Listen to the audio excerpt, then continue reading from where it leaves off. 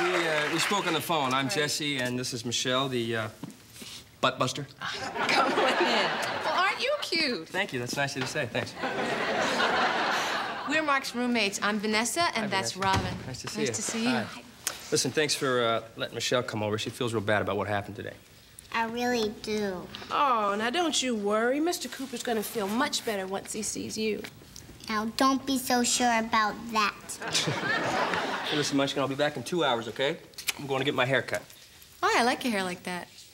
Really? Well, thanks. It's, you know, I'm trying a new thing. I got this kind of avocado mousse gel thing kind of happening, you know. But today I try to switch it up a little. And usually I use 2/3 mousse and then 1/3 gel. Today I switched it 1/3 gel, 2/3 mousse. Kind of throw things off a little bit, kind of shock the hair to a whole new, you know, Jesse, nobody cares about your hair.